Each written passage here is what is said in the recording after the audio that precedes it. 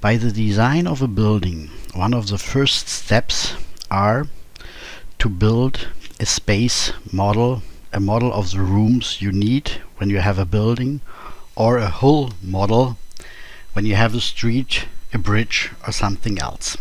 To build a space, I need 3 steps. At first I have to design the rectangle, then I have to make the extrude of it, and in the last step I will define it as a EFC space. By the space I have to change some properties. At first I change by the view properties the text I want to see. It's a label, and it is the area, and it is what unit the area has. By the data I change the label.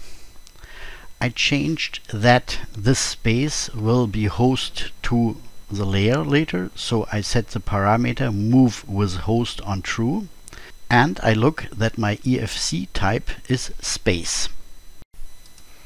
The basement of our space model is the axis link on the base model and the floors. So we're building the first room for the floor number 1. Step number 1.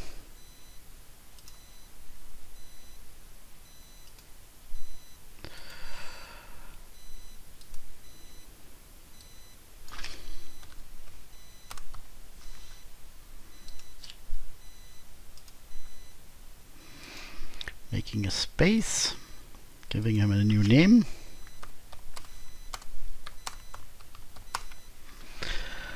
Parameter with move with host, we put on true. It's a space. We want to see the unit of the area.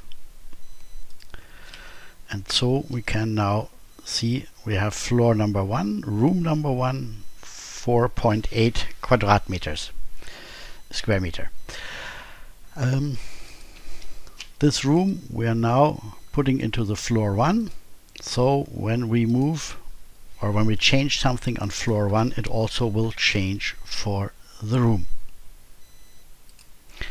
When we want to have a second room on the floor 2, at first we have to put the plane on the right place. Sorry, we do it here, right here, floor 2.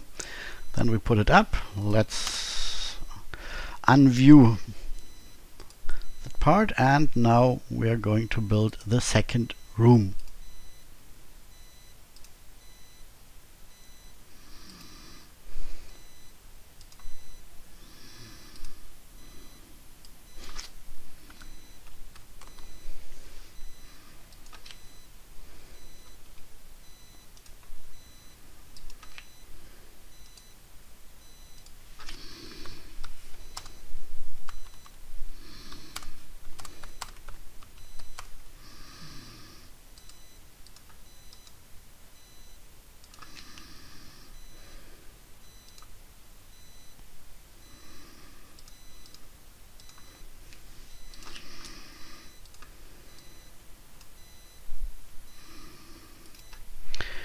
So we can see the 2 rooms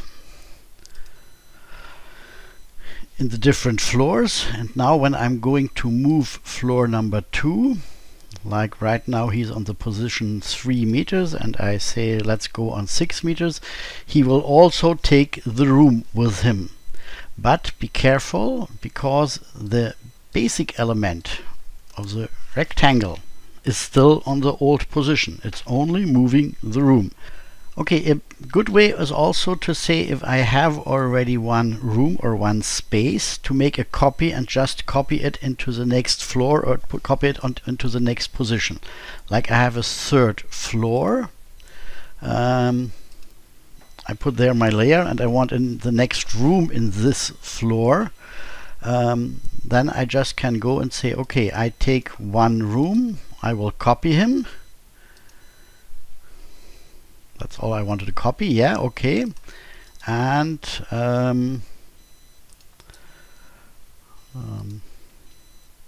will make him new.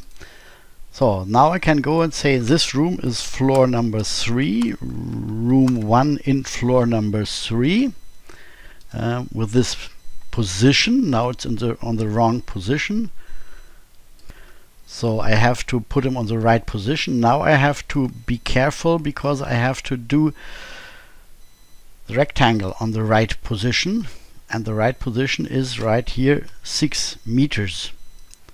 And on that way he's putting me the room on the right place. And now, and all other parameters or properties, sorry, are just with the copy in the right position.